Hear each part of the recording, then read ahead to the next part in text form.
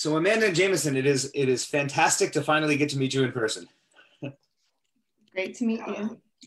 Pleasure. So share with me, since we've never really talked before, other than sharing emails back and forth and chapter edits. Give me and those that are watching a little bit of background as to what your area of expertise is in your research. Go ahead, Amanda. Okay. So my name is Amanda Potterton, and I am an assistant professor at the University of Kentucky in the Department of Educational Leadership Studies. The work that I do is related to education policy and equity issues, specifically around choice, school choice, more broadly than charter schools, but the consideration of what happens as choice options expand in neighborhoods and areas and how that affects communities. So I'm also interested in privatization and the way privatization in markets and education affect students who are living in poverty, students who are English language learners, students who receive special education services. And so recently got to write this chapter with Jameson. I'm really glad to be here. Jameson Brewer. I'm an assistant professor of social foundations of education in the formerly the teacher education department, now specifically the culture, language, and leadership department within the College of Education at the University of North Georgia. So that's a big mouthful, but I am a former K-12 teacher. I taught middle school and high school social studies and history, and currently teach primarily undergraduate teachers who are training to become teachers. And my specific research in the area of education policy looks similarly to Amanda's, broadly at the impact of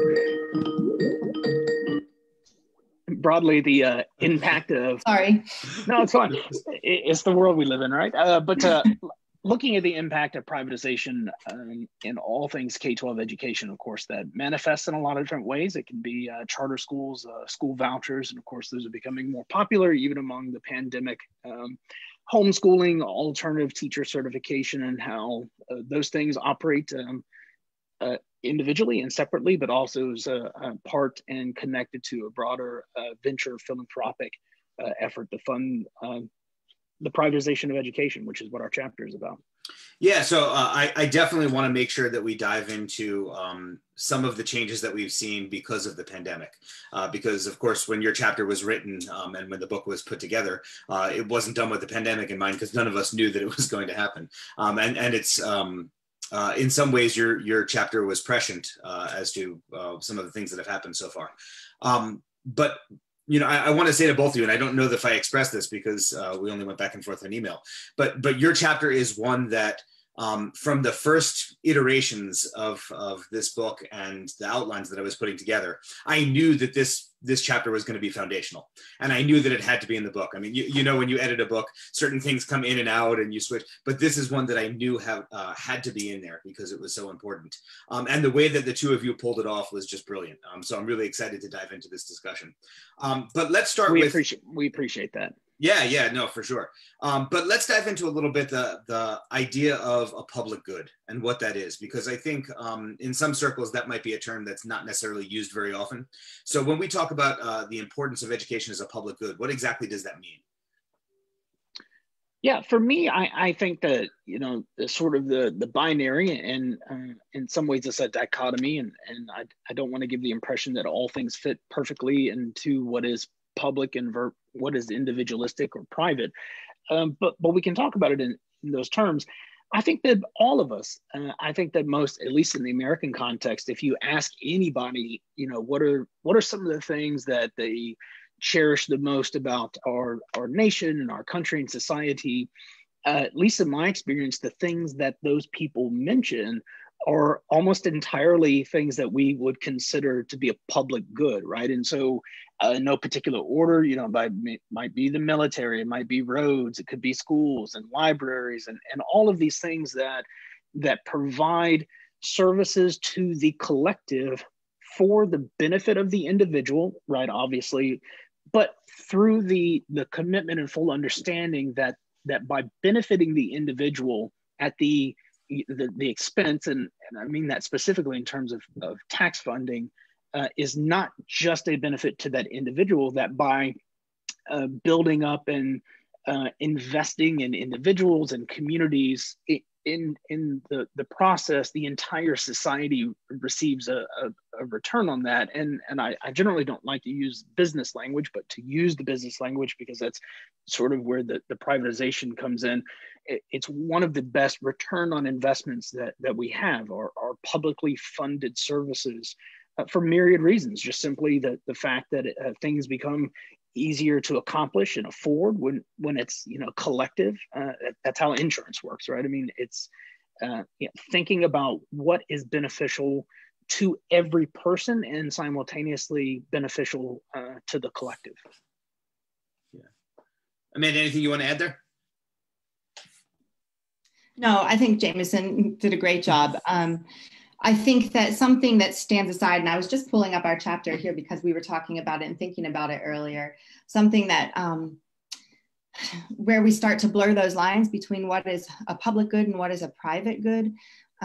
What happens with policy is that depending on what policies are in place, that line can become blurrier and blurrier. And so when we talk about public schools, we're talking about like the locus, like that focus of accountability, that there is an expectation that for transparency, to support the collective community. And so that is a commitment. And Jameson and I spoke at the beginning of our chapter. He included an example about firefighting. And I thought that was really good, about, the services that firefighters, that our police provide. And then our public schools, our public institutions. So. Yeah, and it's interesting, and you make this point in the chapter, that nobody is calling for there to be competing private, police forces out there to serve the public, right? That the competition would make police forces better, or firefighters, or libraries, or the military. And I think that's a really important point to make. And as we say in the chapter, there was a time in history where firefighting was not conceived of as a public or a collective good, right? And it was very individualistic. It was a commodity to be bought and sold, just in the way that car insurance is, fire insurance, until people realized that if my neighbor's house is on fire and burning, whether or not that person had fire insurance or whether their company was good or not, the very threat to their home was not only an immediate threat to would spread, but also the suffering that would be had by that family. The collective society would step in to have to take care of the family, as societies do. But in understanding that if we all take care of that on the front end by having a publicly funded and operated firefighting department, in this case, that it prevents the necessity for that. And the same thing works in education. We know that early investment in education pays off dramatically in terms of the lived experience of individuals as adults, but also in terms of what it costs society in the long run. We know how much more beneficial it is to do that. And again, it's with everything that has at its core that commitment to of what is beneficial to the public and to the collective good. Yeah, I want to go back to something that Amanda said a minute ago, and you mentioned accountability. And there's this amazing line at the end of your chapter that you put in, where you mention that reimagining education as an individual good rather than a public good releases society and communities of their shared obligation to our children. And I really, as I reread your chapter, as I got ready for this interview, I really pondered over this one line for a while, because I think, when you look at the conversations around public education and democracy in general, everybody is looking for someone else to solve it, and everyone wants, give me mine out of the system, right? But the problems are someone else's. And I think this one sentence speaks to that so well in public education. So I wonder if both of you want to comment on that. Jameson, if you want to start. Go ahead, Amanda. No, go ahead. Well, yeah, no, thank you for thinking about that. And I think that's absolutely right. And, another part, just as we're talking, and it's great that we didn't really talk right before we started, you jumped right in. So this is the time that we all get to talk about it face to face, is that, when we think about education as this commodity, right, this thing that's bought and traded in a marketplace, which happens. And we spoke a bit earlier, Jameson and I, about these learning pods that are popping up due to the pandemic. There are things that we can do to exacerbate inequalities, and things that we can do to bridge that gap. And things like tax credit programs, things like specifically, not all, like charter school programs that do not serve the full population of students like in a community, are all things that can exacerbate inequalities. And if I can, I want to be clear, and we went at length in the chapter to be clear about this as well. It's important for us to point out that public schools as a public good haven't actually always lived up to that expectation that we have, right? And in particular for students of color and students living in poverty, right? So this should never be misunderstood as, you know, a critique of privatization is a full endorsement of how the status quo has always operated, right? That shouldn't be understood that way. But to that point, if we shift into Michael, you're pulling out that specific sentence. If we shift the accountability to the individual, if we say, listen, rather than us conceive of this effort as a collective society, that we have this obligation that I, as a citizen, as a father myself, as an educator, et cetera, if I cease to understand that I have an obligation to my neighbor's children, and then, you know, the children down the road, and switch it to the sort of private commodity where it's individualistic. Hey, here's a voucher, here's full choice. Everyone go take care of it by yourself. Go get your own.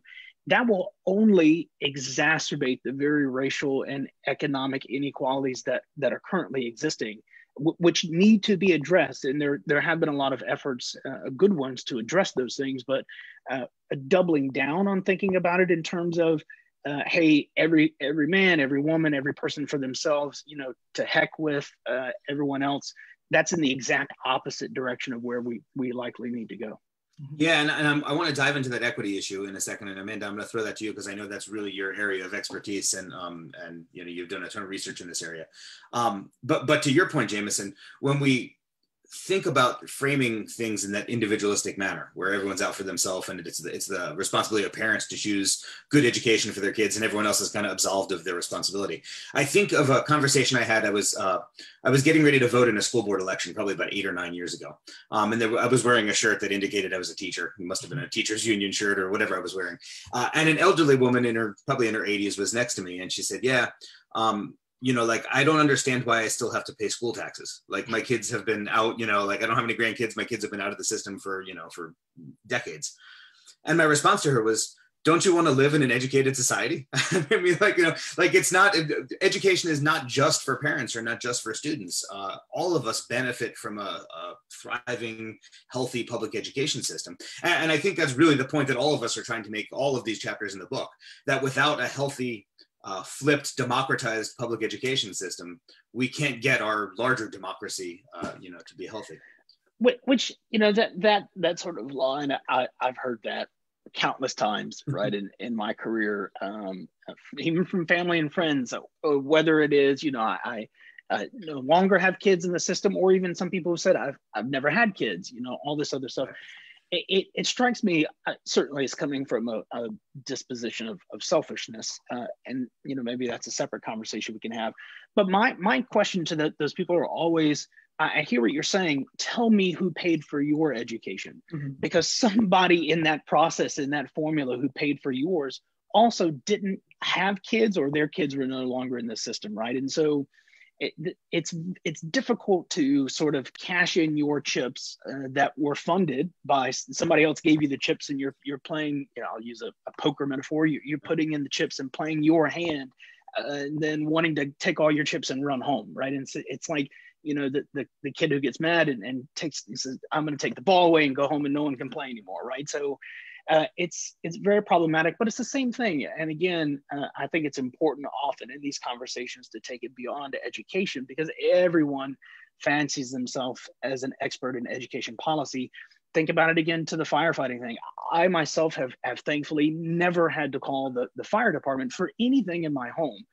But it would be ludicrous for me, and I think everyone would agree, to suggest that I should no longer have to pay, my portion of taxes that fund the local fire department. That's just, we wouldn't have that. Or, I pay my portion that goes to the military industrial complex, and, any of these things, right? I mean, it's so interesting and fascinating that when it comes to education, so many of our fellow citizens are so willing to think about it in different terms. And, some of the work that I do on Teach for America, and thinking about these alternative certification programs, it's, let's move it to something else. Would anybody be okay with Police for America or Doctors for America or Pilots for America? The answer is immediately no.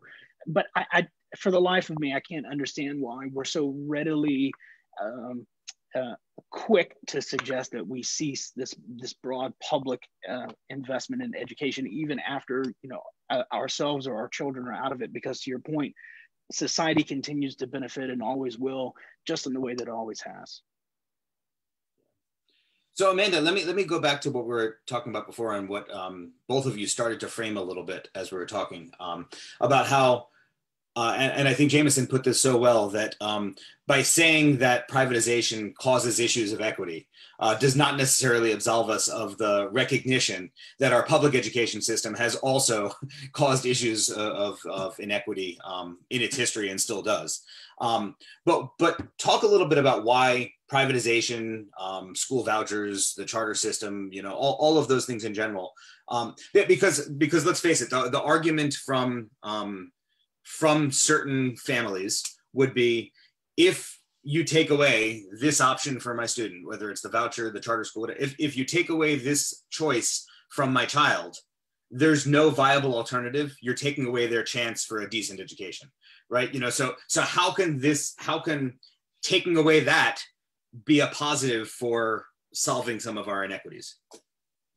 Those are great questions, and I'm thinking here and making some notes. One of the things when I started doing research in school choice that you quickly find out is it is like a boxing arena. So the discussions around choice you are either often and debated as in you are for charters, you're against them. You are for public education, you are not. And when I started researching in communities and getting to know parents and teachers and school leaders, they were having very, very emotional, honest conversations about the struggles that they faced in making decisions for their children. So it wasn't a black or white issue in terms of it was a whole lot of in between. It was parents who, in an area where there was a lot of school choice, a lot of charter schools, they supported their public school. But so guys, when I talk about market-based charter school systems or market-based systems and ways of looking at education, or vouchers that you can take taxes and you can put them in your pocket, and then you spend them how you want at your child's school. Those are the things, the broader issues that are kind of like the macro equity issues that I think we can deal with and talk about at a policy level, or at and think about changes, because they haven't always been here. I mean, I came from Arizona, where we had so many charters, to Kentucky, who, although we passed a charter school bill, we don't have any charter schools. Now, people have been choosing schools all along by the houses they buy or the zoned neighborhoods that they buy into. And and like Jameson said, we can't, there's this romantic, we say in the chapter, this romantic, imaginary picture of when things were rosy and perfect back in the day, when there was a public school system and no market-based charter schools, none of this. But I think that the dangers are how money is directed, right? How policies are made and what they include and do not include. So, for example, if they don't include requirements for schools to show how they're going to match the demographic of the students who live in the area, that could be problematic because state to state school choice rules are different. There's inter and intra-district school choice, but there's also these tax programs, right? And so if you can take money and put it into a school of your choice, or if the money follows a student, if it follows a student to a charter school, that's less money that is in that public school, and you can see the videos on your website and chapters of so many amazing public school teachers who are working so hard and doing so many amazing and creative things. And there's been this discourse, this dialogue for a long time, about that there's something wrong with our charter schools. And David Berliner and Biddle wrote about this, saying, like the manufactured crisis of schools. When we really look at and disaggregate based on issues related to socioeconomic status and poverty, right? We don't have, or in students who are receiving different kinds of services, our schools provide a lot. And Jameson and I also talked earlier and said, like, if anything during this pandemic, something we've seen and with our families is how much more our public schools provide for our children than just the academics, right? Be able to see their friends, to be able to negotiate life together without their parents around. It's been phenomenal to see. Now that can happen in public and private schools, but I think it's how we're honoring and talking about our public schools, and how we're supporting our teachers, and understanding that as a public education system, the idea is around being a public collective good. People send their children to private schools. It's when, and that's okay. And in my opinion and the research that I've done, my thoughts are more about like when we start taking for ourselves and not being able to see past here and how it affects others. So these parents I spoke with, would be tearful. They did support their public schools, but because of the finances, their children had so many other children in class that they were really struggling in a math class, for example. And so what do I do tomorrow? Or what about parents right now with the learning pods who are like, what do I do? My partner and I both work. How do I manage this, right? Do I get a tutor, a babysitter, or someone who can come in, or should we create this pod? These are sympathetic conversations. I mean, they're hard conversations because it's what we're faced with, but the system, the policy system around us can do better with how we talk about our public schools and how we honor them through taxes and public money.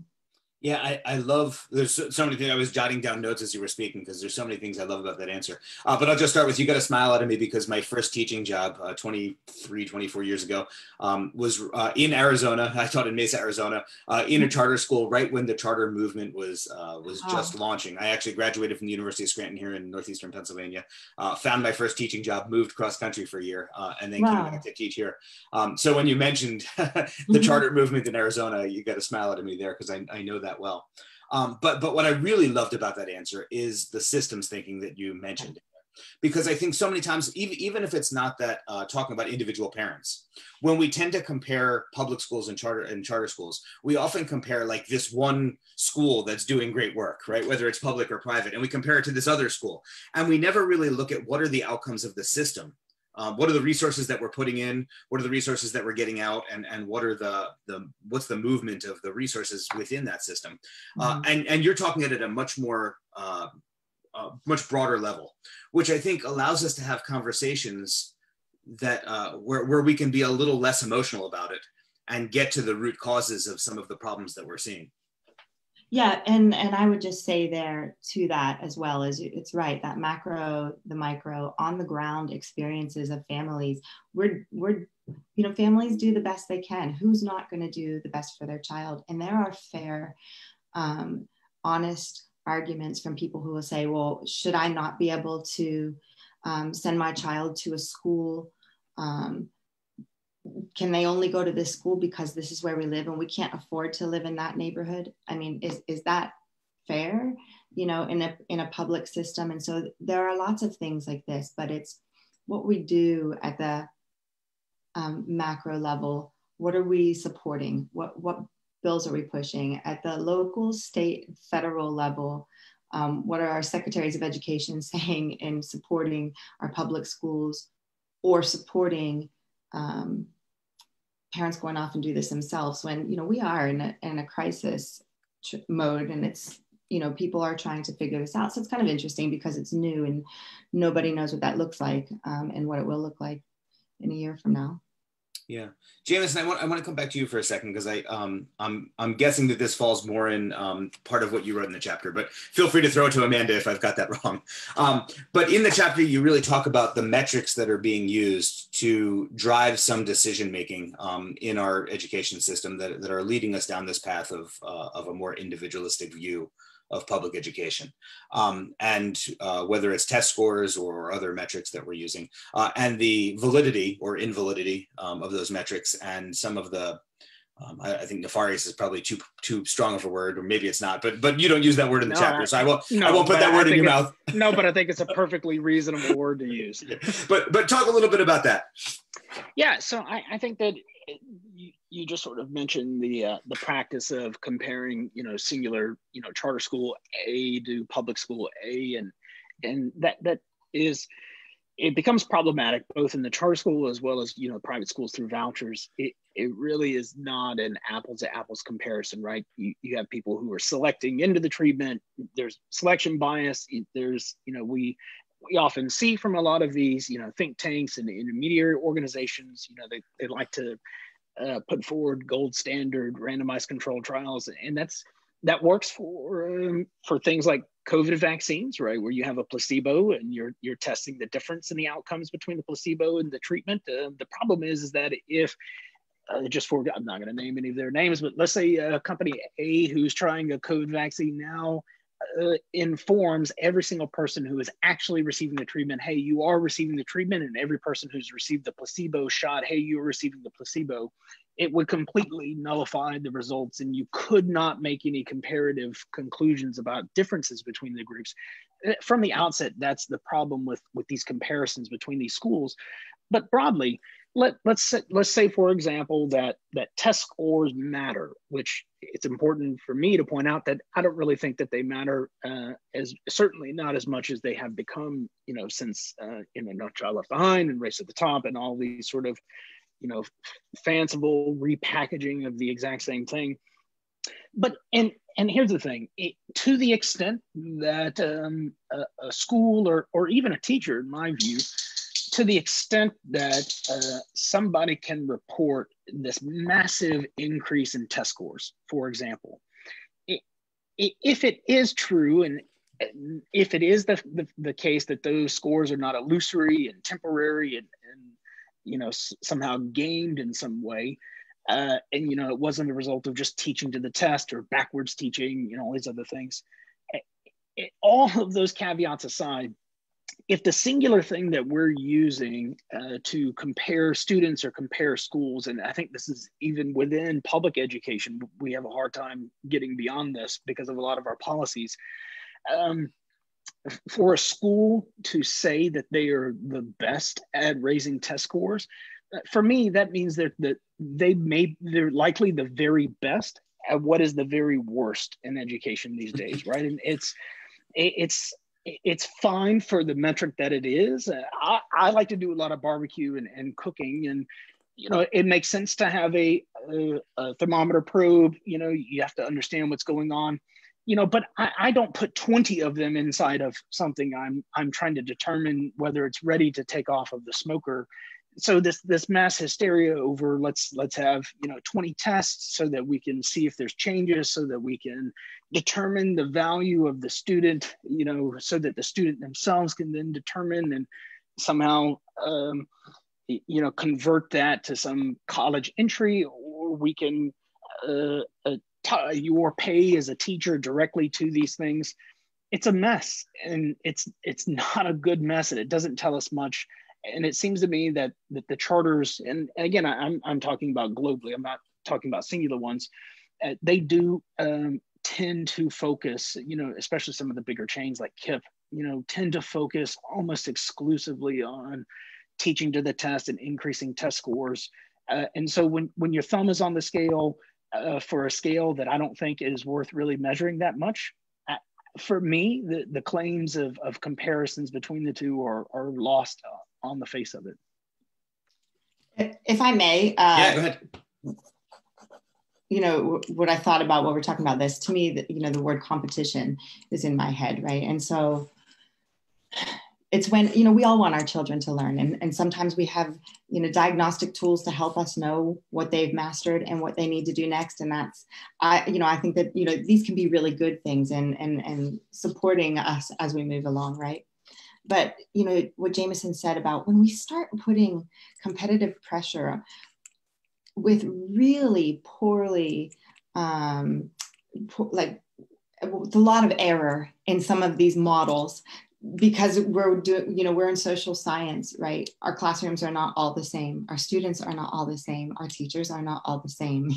What's going on in the children's home is not the same everywhere. And so when we start pitting people or groups or schools against others, then we're creating a competitive environment, which when Jameson and I talk about markets versus kind of the notion of the collective and the public, it's sort of that rich get richer argument, right? When you're competing, somebody will win, somebody will lose. Is that really what we want, for our schools and for our children and for our teachers? Is that, how we envision public schools? So I just think that's that competition in there and how we use these tools and numbers. Yeah, so before I ask you, we're almost out of time. I'm going to ask you one more question. I really want to dive into the pandemic and how that is, and how that intersects with what you wrote. But Jameson, I want to point out to you that we've become Facebook friends, and I follow you on social media now for the past couple of years. And I'm very aware of your smoking, the smoked meats. And I went vegetarian 2 years ago, and your Facebook post is one of the few things that make me crave bacon again. So I'm sorry. No, it's all good. Yeah. So many different topics in the book, whether it's some of the rural equity issues, whether it's some of the racial issues that we see in our school system, whether it's the need for social emotional learning. So many of the chapters in the book have become more important through COVID. They've really, COVID has really exacerbated and exposed some of those problems in our education system. And I think the same is true for your chapter. And you mentioned some of the learning pods that we're seeing because, kids are having to learn at home. But I think there's also a more macro view of how some of the, I don't know who it was that said it, but never waste a good crisis. And we definitely see that with people who are trying to push for more privatization. So if you want to touch on either the micro or the macro, but I'd love for both of you to just kind of chime in and share where you see this going because of the pandemic. Yeah, I think that, if it's okay to say, I think that the one benefit that has been COVID has been a reminder, or at least it should have been, and perhaps it was in the beginning and we've lost sight of it, of how connected and reliant we are on a cohesive society and my ability to look out for you, right? And that's the entire epicenter of this mask debate, which I don't understand why masks are a debatable thing, but I wear a mask in public, not because it protects me, but because it protects you, right? And so I think the silver lining of the pandemic is that it provided us an opportunity, a time, a space and time to recommit to each other, to recommit to thinking about how my actions might impact you, right? And how we can work together to benefit each other as individuals, but also as collectives. I think that it's disheartening to see some of the broad policy pushes, some at the state level and certainly at the federal level with Secretary DeVos, who, as you said, never waste a crisis, whether it's a real one or a manufactured one, to push, privatization. So even when schools were rightfully debating on whether or not to open back up in person or remain digital, this sort of push that. And we even heard it from, President Trump himself, that the federal government will just, allow parents to shift the money that goes to the schools to a school of their choice. And, that's coded language for private schools. The problem is not only, I pay my property taxes, but the portion that I pay, that alone is not enough to cover what it costs to educate my daughter in the first grade, right? So, I see a lot of people beating their chest. It's my kid, it's my tax money. It's your kid, that's fine, but it's not all of your tax money. It's, at least here in the county that I live in, it requires 7 other families who are paying their property taxes to send my daughter to school. And so the suggestion that there would be some way, because of this pandemic and taking advantage of this crisis and people's both real and perhaps some unfounded fears about it, to suggest that I could then say, you know what, let me remove my daughter from this public school and take 7 other families' money with them, that is removing that money from that local public school that may be serving their kid too. And I get to go sit in my little corner with this pile of money and just take care of my own. That is exacerbating not just the theoretical problem with what it means to be an individual versus the collective, but also in terms of policy and financing. That public school is going to suffer as a result of that. And it could be that they can no longer provide meals and internet and all the other things that, and to Amanda's point, that have sort of come out in public view of all of the things that schools provide to students and communities. There is a direct one-to-one correlation threat to that by shifting that money away. And it's disheartening to see that, at this time when many of us have, and I hope that we will still continue to come together, that people are using it to sort of push the exact opposite narrative, that what we should be thinking about is not each other, but what's good for ourselves.